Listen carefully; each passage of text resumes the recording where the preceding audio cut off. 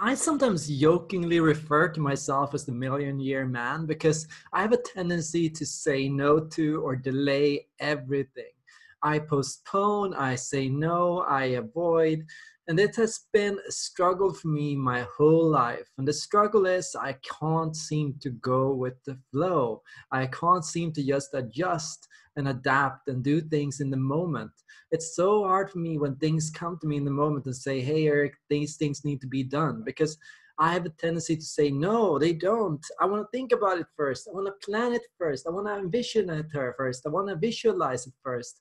And often this can keep me from taking progress in my life. So today we're talking what you can do as an INFJ to be more open-minded, to be more open to experience, to be more ready to jump at the sign of, well, when it's time to go.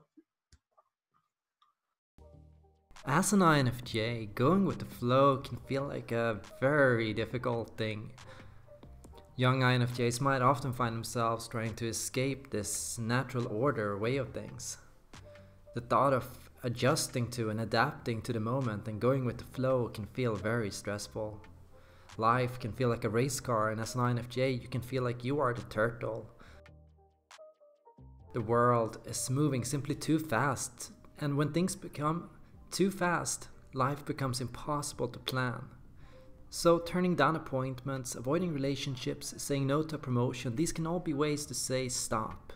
The instinct is to get out of the carousel so that you can take a step back and get a better view and sense of things. When life has less clutter, life starts to make simply a bit more sense.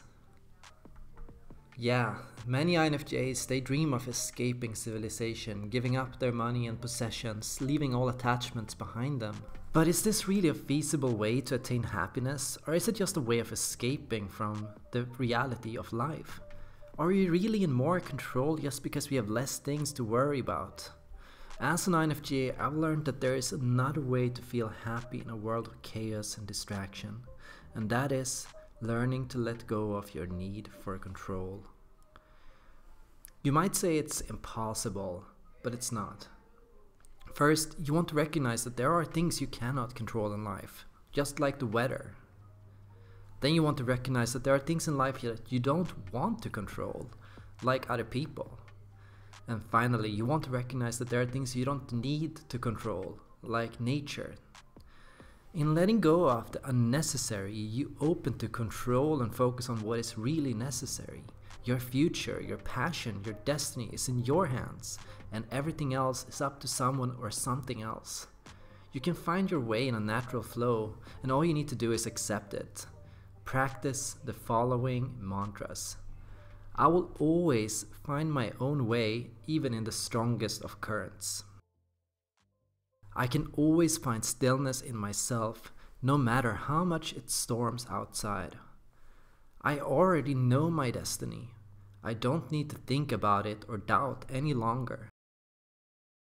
My introverted intuition will give me enough understanding to take the first steps to realizing my vision. Extroverted feeling will teach me what I can offer to the world. But it can also show me all the wonders that other people can offer to me. Introverted thinking can show me how I can be of use to those that I love. Extroverted sensing can lead me through what I can't prepare for, what I can't understand, and what I can't know. And it can be alright. So INFJs, I have a question for you. Do you feel like you have struggles with going with the flow? Do you feel you struggle with extroverted sensing, and how do you notice that? Let me know in the comments down below. And of course, as always, I hope to see you guys in the next video.